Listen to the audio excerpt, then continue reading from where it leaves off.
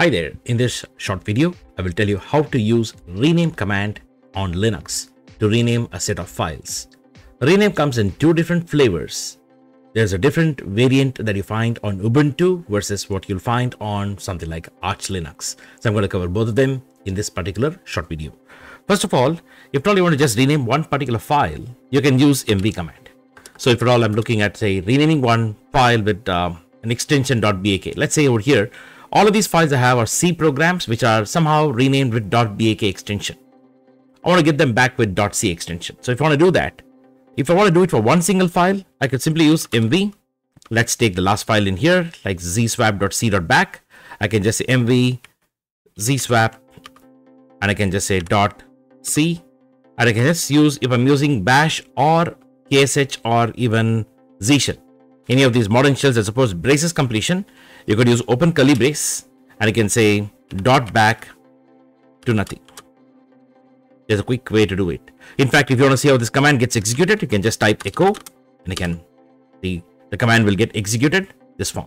Basically, you can also manually type mv this particular file to this particular file, but it's convenient to actually use this curly braces for moving one single file. So I'm going to run this command now with the mv command, and you can just see that the file has been renamed.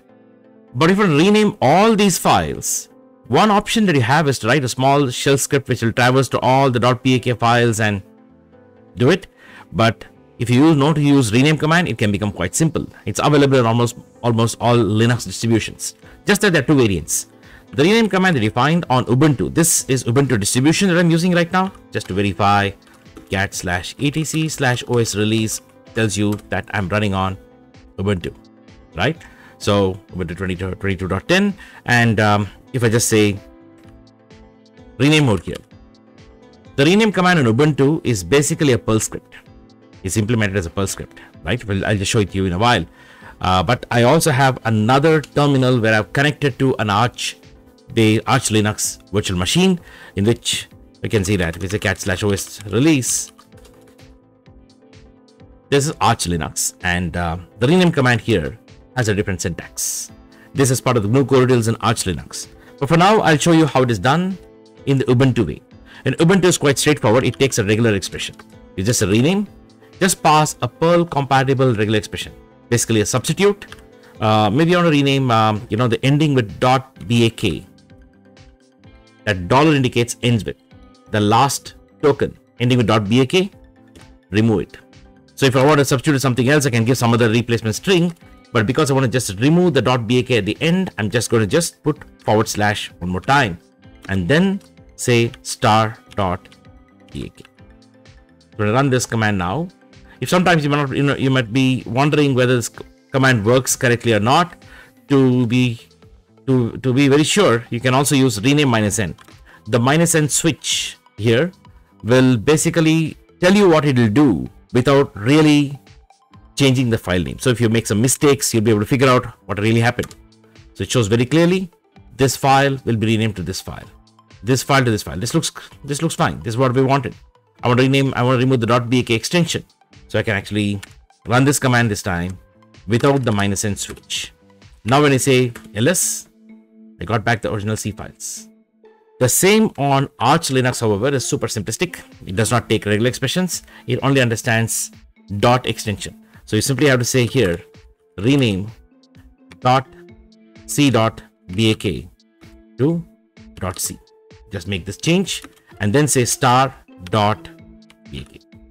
Basically, the source, destination, what do you want to change to what else, followed by the list of files, and you want to apply that replacement. So when I run this command now, you can say ls, and you can see that's renamed also on Arch Linux. In Arch Linux, rename is implemented as a binary program as a part of GNU core utils. We can actually verify that. So which rename, and if we just look up file/user bin rename, it's an ELF binary. However, if you just go and check it up on Ubuntu, but just type which rename, it indeed is user bin rename. But if it's a file/user bin rename, it tells you it's a symbolic link to alternative rename. If you go to look up the symbolic link, I'll just try to open that file directly. It's a symlink to the Perl script. You can see it's a Perl script. This is a default install of Ubuntu, but I guess this has taken precedence over what is available from the GNU core utils. So just to know that there are two variants of it. The rename command on Ubuntu, you just use the syntax like I showed you here. Just use the Perl compatible substitution syntax like you see here. Substitute the source, right, with the regular expression format and the destination, and followed by on what files you want to apply the substitution.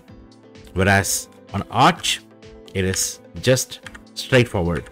You just have to use rename, takes 3 arguments: the source extension, destination extension, what extension to what extension, from and to, followed by list of files on which to operate on. You can know more obviously by using man rename in here, which tells you some detailed information about all the different switches which you can look up. And on Ubuntu also, you could use man rename, which actually exposes this as a Perl script. You can see that user contributed Perl documentation, and it tells you what file rename command does with some examples on how to use them. Hope you found this video useful.